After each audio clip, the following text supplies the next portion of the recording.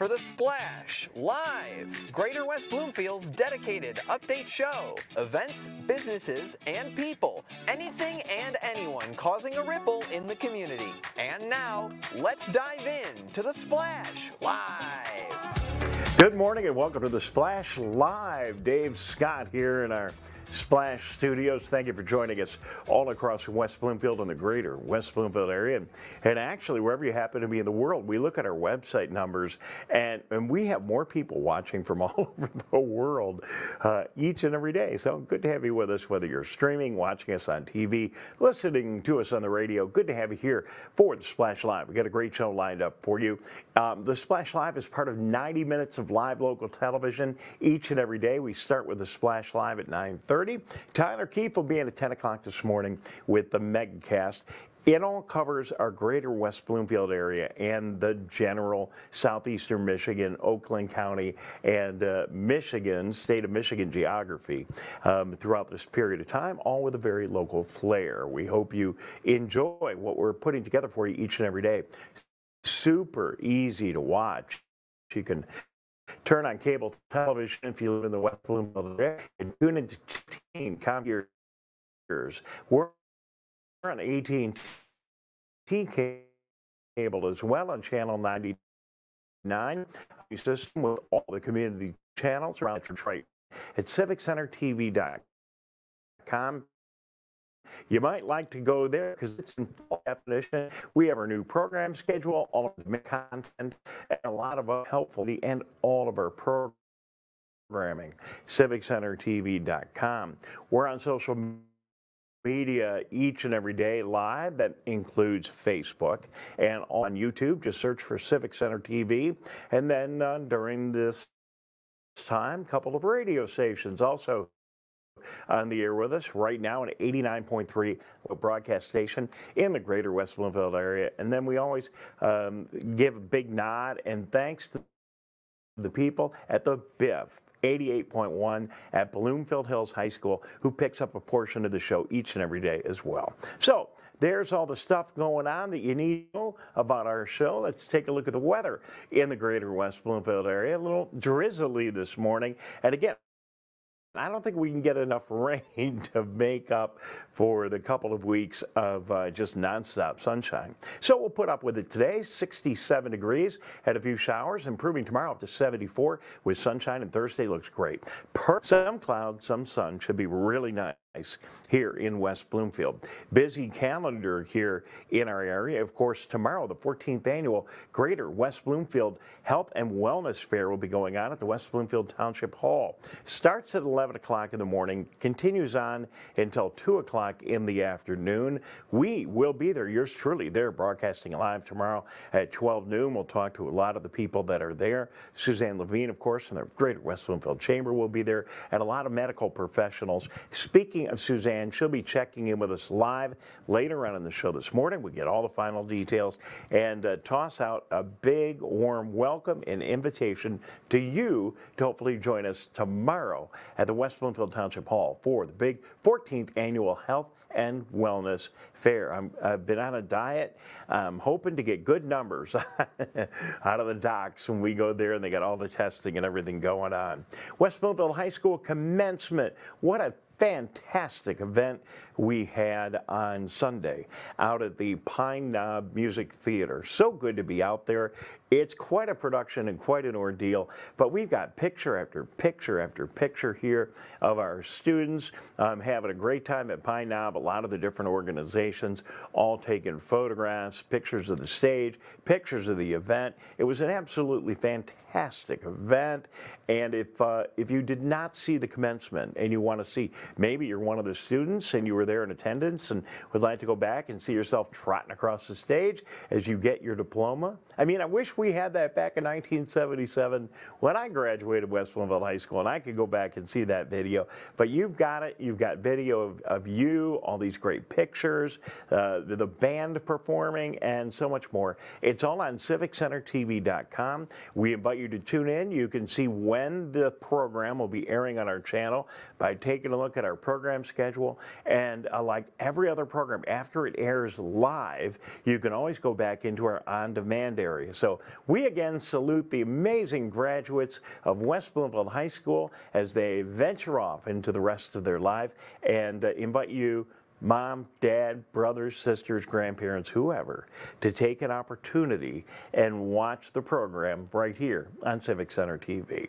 So we're going to take a quick break. When we come back, we have an unbelievable story about two people in our community. No one asked them to do what they did. No one pushed them to do what they did. No one's obligated. They weren't obligated to do what they did. But two of our citizens in West Bloomfield made an amazing difference yesterday. And we'll tell you more about that in just a couple of minutes. Good morning. I'm Dave Scott. You're watching The Splash Live, and we'll be right back. We'll be right back with The Splash Live.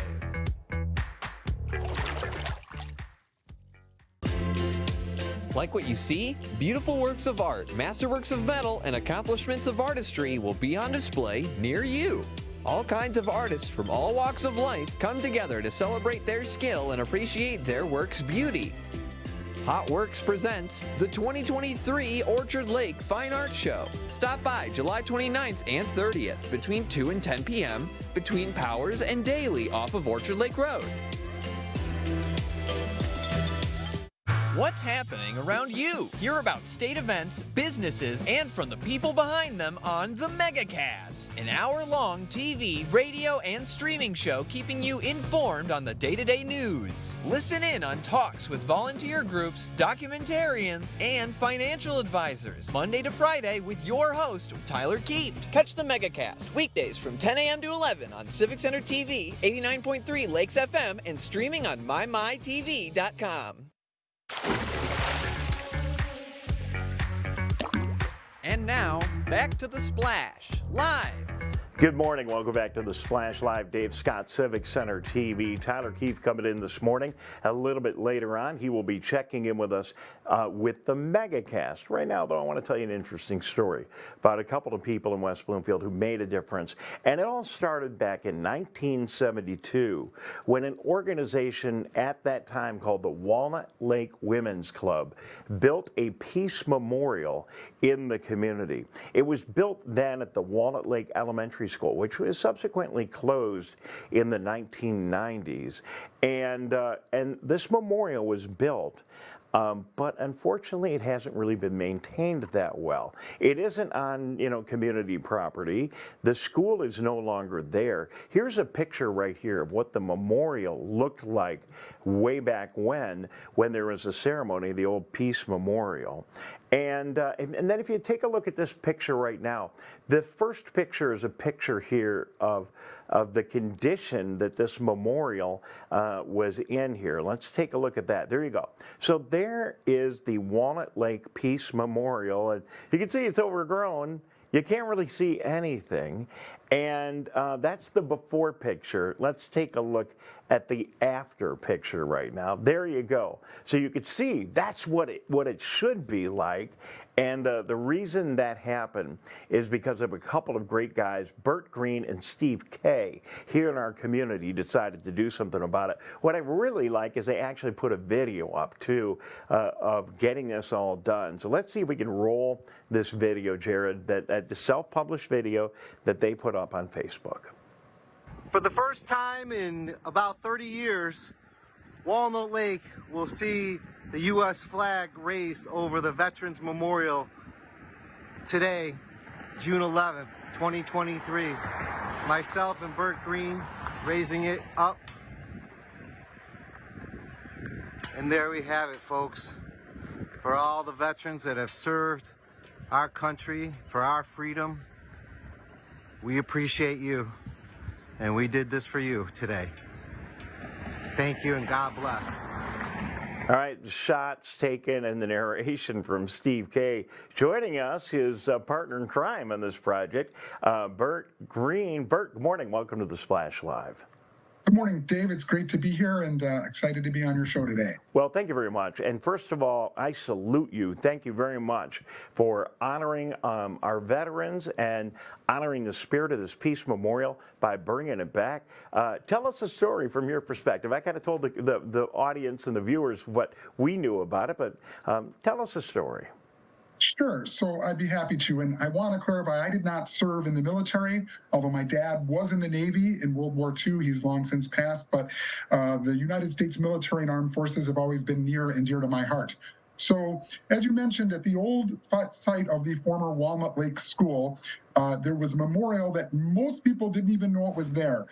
Thousands of people drive down Walnut Lake and Inkster and Middle Belt roads, and you probably wouldn't have noticed it, even though it's fairly close to the road.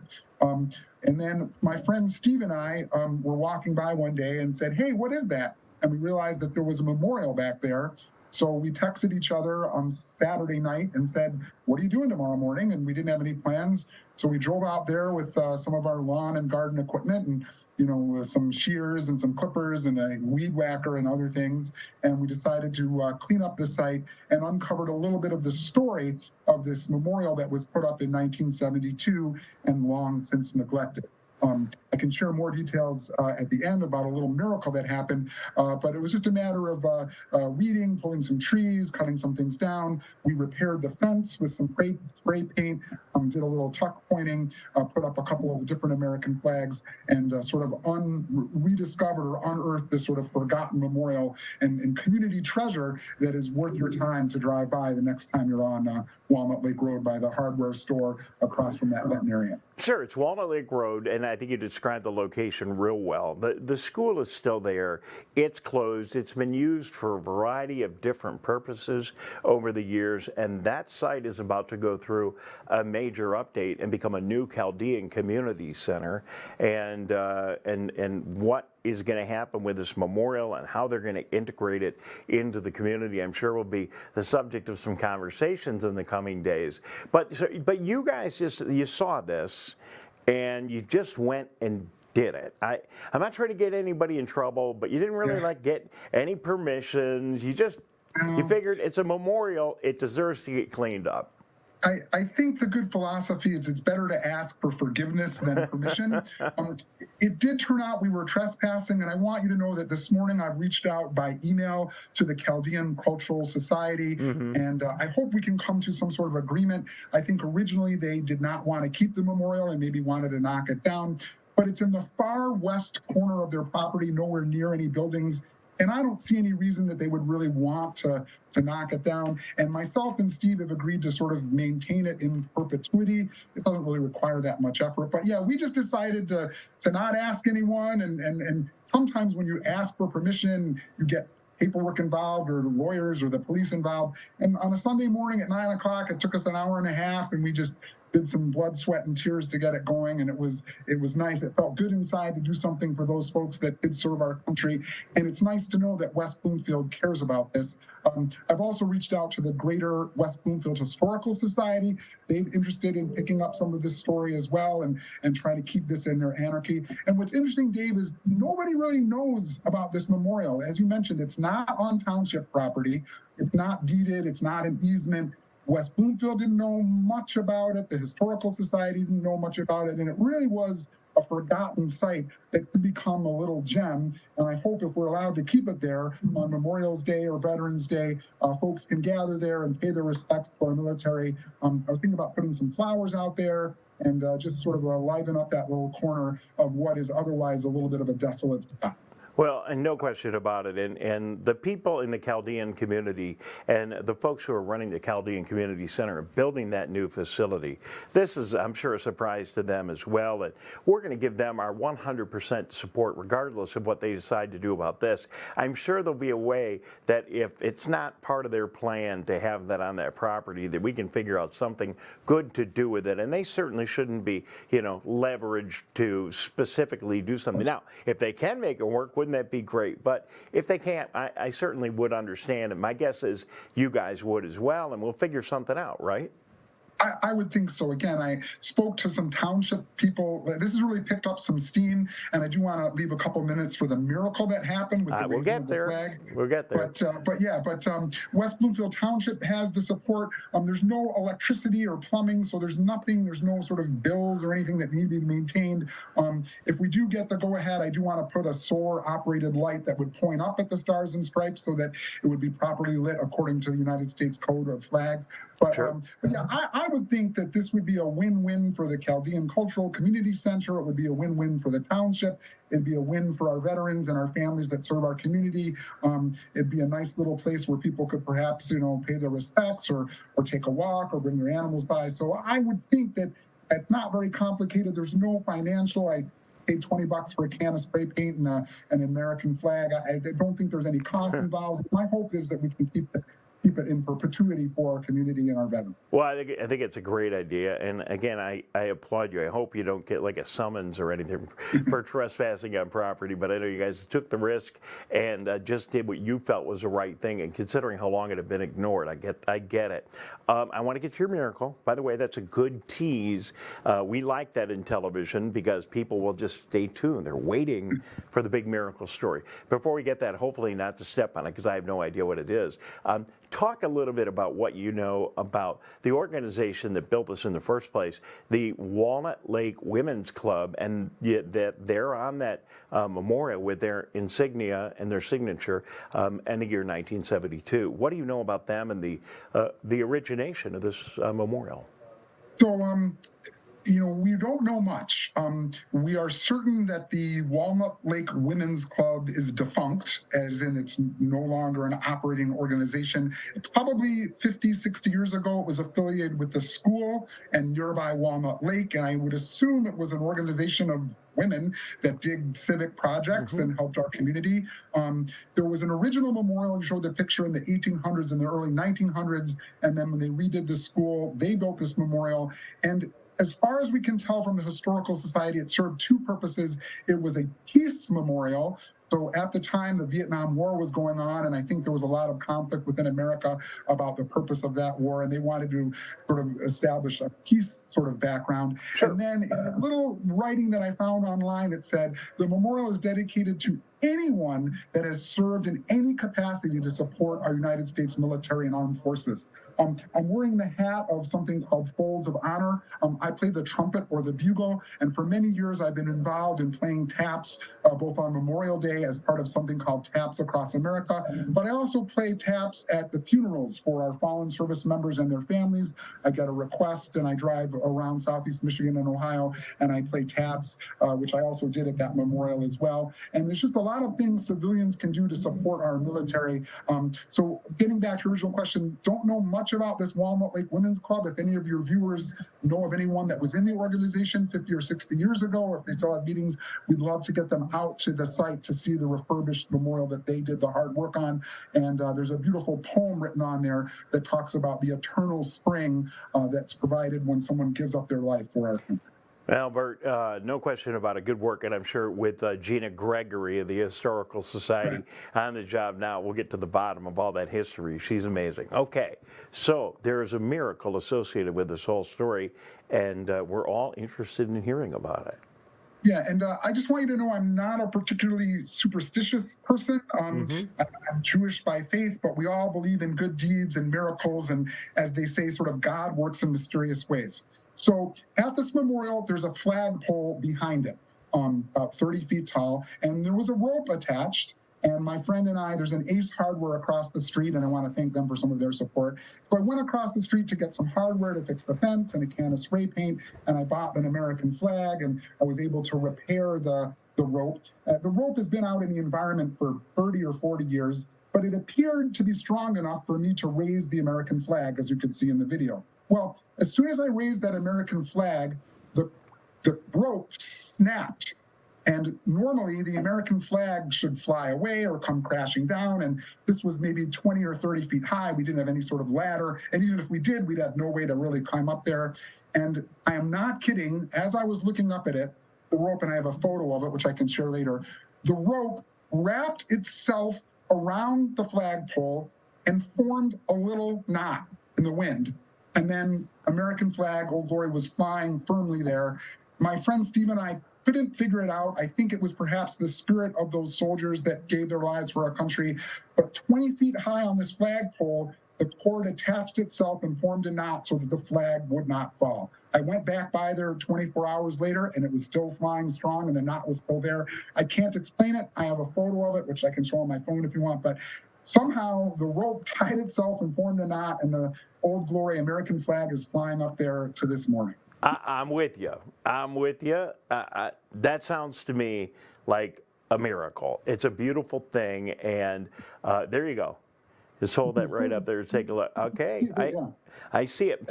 Email me that picture if you would, and we'll get it on TV so everybody can see it. We'll get it on our website. Great story. I want to stay involved. Let's keep in touch. Anything I can do to help out with this whole issue, let me know. Kudos to the guys across the street at the Ace Hardware. I imagine this is going to pique some curiosity. The site is Walnut Lake Road on the south side of Walnut Lake Road, and it is just, let me get this right, it is just west of Inkster Road, right there. You got the grocery store up the hill, boom, there's the property right there if you're heading toward Civic Center TV in our community center. So great thing, great deal. Thank you very much. Bert, thank you for being available at last minute. I'm really glad you put all this on Facebook, and it's all there, and now we've got the story on video. Good to be with you. Thank you for your time this morning. Thank you, Dave. It's an honor to be on, and if anyone wants more information, we'll update after we meet with the Chaldean Cultural Society, hopefully moving forward. And I encourage those people that are out and about today or this week to drive by the site, take a look at the memorial, maybe snap a photo of it and post it as well, and we can spread the word about honoring those that served our great country. Bert Green, thank you very much. Give our regards to Steve as well, Steve K., two West Bloomfield citizens doing an amazing thing. And what a remarkable story for us here on the Splash Live. We will stay very much involved. Do we need a break, or can we just go? We're just going. Okay. Joining us now from the Greater West Bloomfield Chamber of Commerce, Suzanne Levine. Suzanne, you're going to have a hard time following up to that story because, you know, a memorial resurrected by two local guys who just thought it was the right thing to do. The flag line breaks and a knot is somehow tied to keep the flag flying right here in West Bloomfield. What? Oh, my goodness. That warms my heart. But we have to get on with our big news of the day, and that is your event tomorrow coming up at the West Bloomfield Township Hall. And that, of course, is the Greater West Bloomfield Health and Wellness Fair. Y'all ready? Absolutely. As you can see, I've already taken my act on the road today. I'm not in my usual location. Yes, I'm really excited, and the response from the community has been overwhelming. I really probably could use a bigger facility, but we're so grateful to the West Bloomfield Township, Steve Kaplan, Chris Darcy, Debbie Binder, Terry Weingarten, everyone over there, Simon and the other people that help us set up. So we're really excited. And we have a massage chair therapist. We have drip IV with some B12. So if you need that extra shot of energy, which you may need tomorrow, since I'm sure you're going to do the show. Absolutely. So we have a lot of really great vendors this year, and we're really excited to welcome the public and let them know that it's free and they can learn all about all the great different health benefits and options available to them. Well, we really look forward to it. Thank you very much for allowing us to broadcast live and help us get all that set up at the last minute, the way we usually run around here at Civic Center TV. But we'll be there. We'll be broadcasting live from noon to 1 o'clock, maybe a little bit longer. We'll see how things go. And we invite people to tune in. But what you really want to do is get in your car and come on over starting at 11 o'clock, because there's going to be a lot of really helpful information. And look, we're all getting older, right? And it's okay that you need a little bit of help from the experts to keep everything in tune and keep yourself looking good and feeling good, and it's so important. So important. Yes, absolutely. Billy Crystal said it best. It's better to look good than to feel good. And you look marvelous. So, well, we're really looking forward. 14 years. This has been, you know, this is an event that people look forward to, and it's very hands-on, as you mentioned. You've got the massage therapist there. You're going to have a lot of people with a lot of information, and it'll be busy, but it's not going to be so busy that you can't take an opportunity to have a one-on-one discussion with somebody who just might be on the other side of saving your life. You know, you don't know it. And let's be honest, a lot of people are intimidated into going into the doctor's office because they, you know, for a million different reasons. So this is a good opportunity to have a discussion with some healthcare professionals in maybe a little bit more relaxed environment for you. Absolutely. And we even have some mental health professionals there because we know that one of the true pandemics is, you know, the mental health issues right now. So people need to not be ashamed to go seek help wherever they can get it. And so we're very excited because, as I say, this year we have a lot of different options, and we even have blood pressure and some other different medical things that we're going to be offering our community. So come on down. We're so excited to see you. Maybe you'll get a chance to be interviewed on Civic Center TV. Absolutely. So grateful to you. And this is also a wonderful networking event because even if people don't have a table, they can come with their business cards and get to meet other businesses that perhaps they can refer to or be referred to. All right, Suzanne, I appreciate it. Thank you for popping in. We'll see you tomorrow. It's going on at the West Bloomfield Township Hall, 11 o'clock until the early afternoon. We're broadcasting at noon, and we really look forward to seeing everyone come by and enjoy each other's company tomorrow. Anything else, Suzanne? No, just thanks again to everyone that helps me put this together, and especially to Civic Center TV and your fabulous staff. So we're appreciated. We're most appreciative. All right, thank you, Suzanne. Appreciate you joining us. Couple of quick stories here before we run along today. Want to say congratulations to Robert Nafso, who was sworn in the Plymouth Township Police Department. Why do we care? Well, we care about all officers. But Robert is a 2007 graduate of West Bloomfield High School, a 2022 graduate of Sacred Heart Major Seminary, and got his bachelor's of philosophy there. He is now in the police department over in Plymouth Township, and we wish him the very best of luck. If you are a homeowner, this might be of interest to you. Soaring Eagle Realty in West Bloomfield posted this morning information on Facebook talking about how the real estate industry is doing it. As you can see, houses on the market, 29 days. That's the typical time it's taken for a house in West Bloomfield to be sold. Average sales price, $452,443. $1,254 new listings and 852 sold listings. Now, those numbers are down just a little bit from last month, but all in all, a very solid month for real estate here in West Bloomfield. We're getting into the summer buying and selling season. If you're going to sell your home, would be a good time to get it listed. Keego Harbor, we're going to be there later on tonight. I'll be there and get a chance to talk to the folks in Keego, but you want to be there on Friday at 5:30 to kick off the 2023 Keego Block Party Series at Rose Sorter Park, right behind City Hall. You can bring your own lawn chair and blanket and enjoy live music that we'll have there by Taylor Tuckey. Grab a snack or a dinner at the Fry Guy food truck and a whole lot more fun. So come on by. Don't forget about the Keego Harbor Block Parties happen right behind City Hall. They're going on all summer long, the third Friday in June, July, and August. And we kick it off this Friday as we are now in the heart of summer. And hey, that's it for today. Thank you very much for tuning in to the Splash Live. Awful good to be with you. We'll see you bright and early tomorrow morning. And again, I invite you to join me in person tomorrow at 12 noon at the West Bloomfield Township Hall. We will be there with Suzanne for the big health event and look forward to seeing you. Thank you very much to Jared for doing a great job on the show. We'll see you tomorrow morning on the Splash Live.